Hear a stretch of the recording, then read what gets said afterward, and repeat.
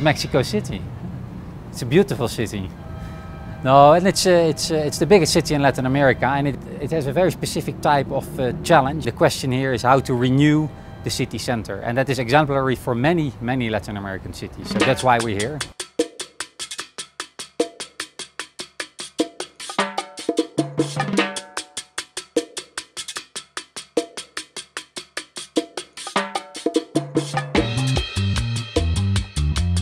The Urban Labs program was invited here in Mexico to work on a specific project, one neighborhood, Doctores, which is located right between the old historic center and the dynamic area outside. This area is part of the early 20th century ring that was built around the city center and that is now more of a buffer zone than a bridge.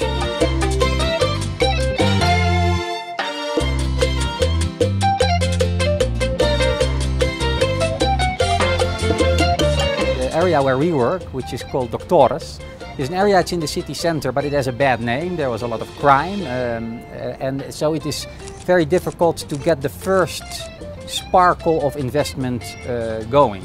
And that means most of the middle class people start to live far away from the city center. So you get a kind of a donut, a hollowed out city. So we need to bring that back to just some human aspects of the city.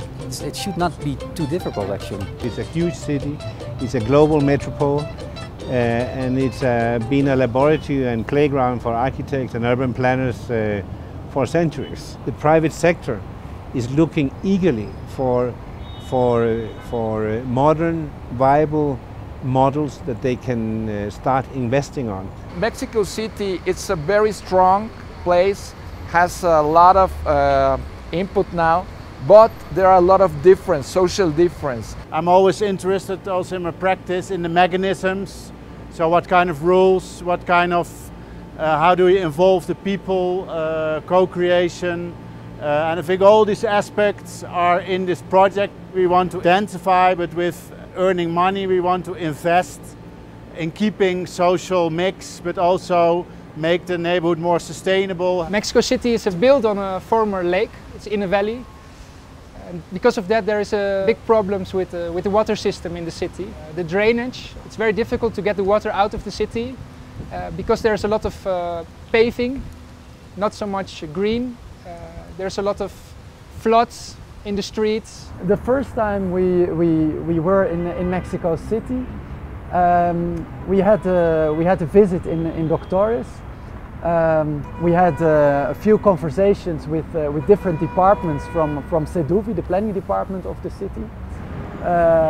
There was no previous work relation between the United Nations, Mexico and the urban planning department here at CEDUVI. We have been getting in this 1.5 day such a wealth of knowledge and ideas that they already have for the area.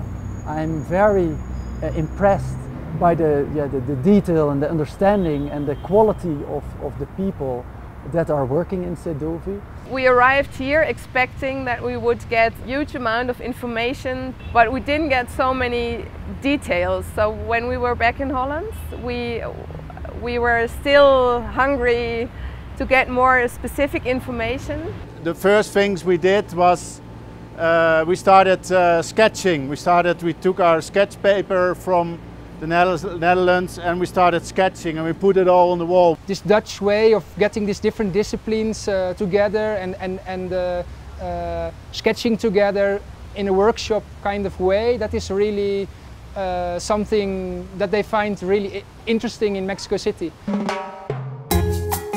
The design team came here for the first time in May 2016 and since then has been working on plans leading to the first presentation that is today.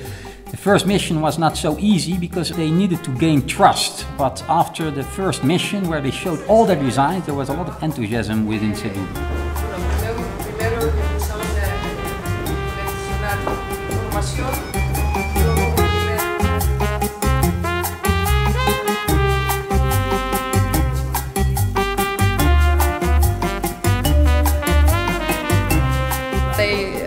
received it in a good way, that they see the potential of work like this. Got a lot of inspiration or ideas concerning their work.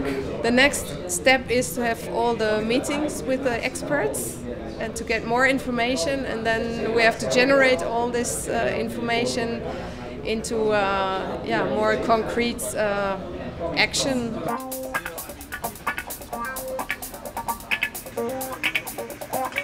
Doctores is not very easy to understand. It's a complex area that looks quite nice in some parts, but quite grim in others, and surely it looks different at night. You always want to get that feel of a city, to talk to the people and to see it for yourself, to understand what you have to design and change.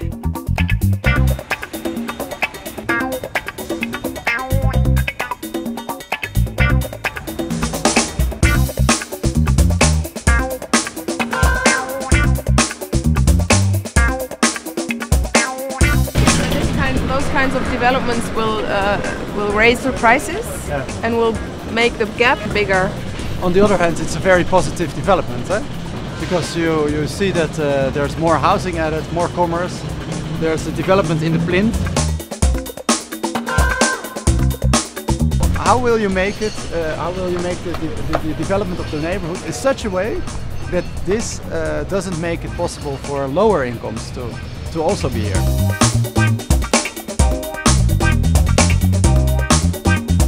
The problem is that a lot of people who do live here, they do not take part in this economy, because it's people come from outside to work here, and then in the evening they go home.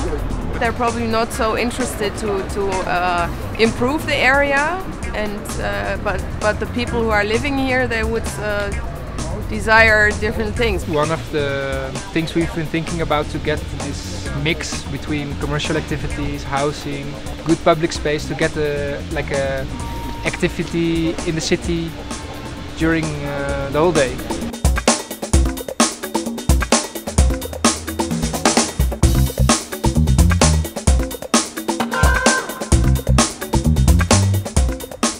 This is also quite nice to keep these kind of buildings, so you should also not throw away the total identity of the neighborhood. That's also what said, the mix of this kind of 1-2 layers, a little bit older buildings.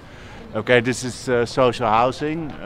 That's really nice. Could be nice about the area, this sort of different heights, not one concept, one plan with, this is it. Maybe many times we in Mexico are so focused on our trouble here, on our problems, so I think it's very fresh view. People from Holland. Holland has a great tradition and great history of urbanization.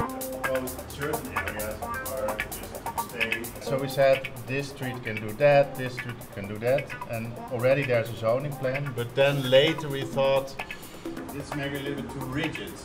Meetings, collaboration work really in two ways. It is learning what is going on and what is possible, but also sharing ideas, testing if the points of departure are valid, where the plans need to be adjusted, and a real exchange of design principles, ideas, in order to understand what works and what doesn't. The narrative on saying we are going to make this fabric of 6 to 8 layers in which people still have some connection.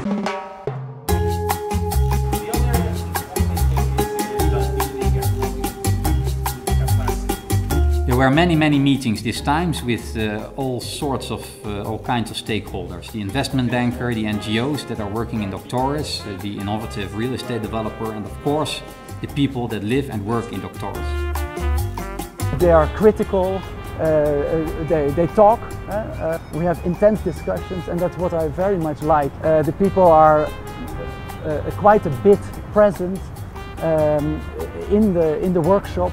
So we are also looking for some very concrete strategic projects in which we can start with this densification, the social processes, but also the design of the public space. So some first starts and tests on the location in Doctores. All my family, my grandfather and my grandmother live here. my parents. Now I live here and my son and my daughter live here, so it's the fourth generation. This is a popular neighborhood, but it has a lot of faces. In the health of the community, in the relations of the community, you can see a lot of drug addiction, drug selling and delinquency. These kind of neighborhoods needs to be asked and to get into this dialogue so they can feel part of their own neighborhood. Try to have the best kind of communication and make them part of all the plan. The transformation is not in the streets or in the buildings. I don't think there is a transformation. The transformation is in the person, in the people.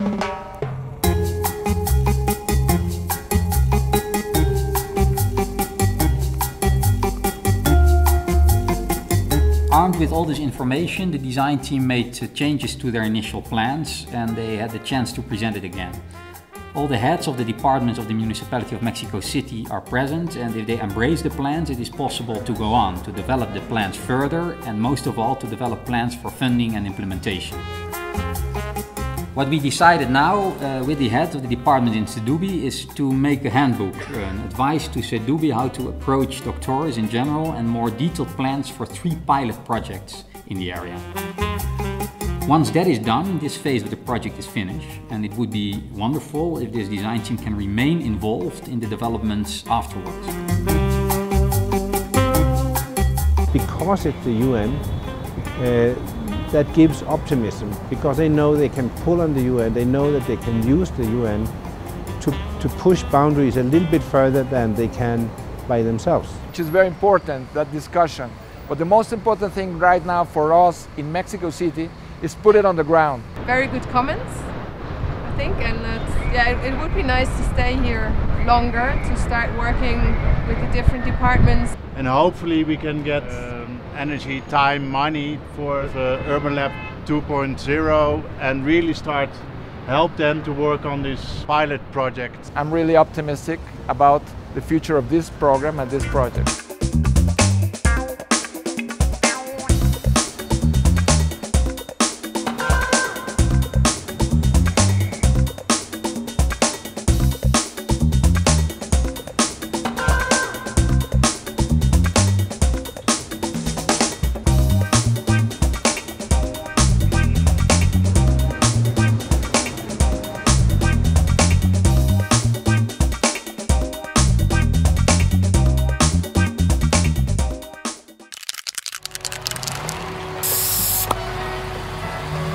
Wow.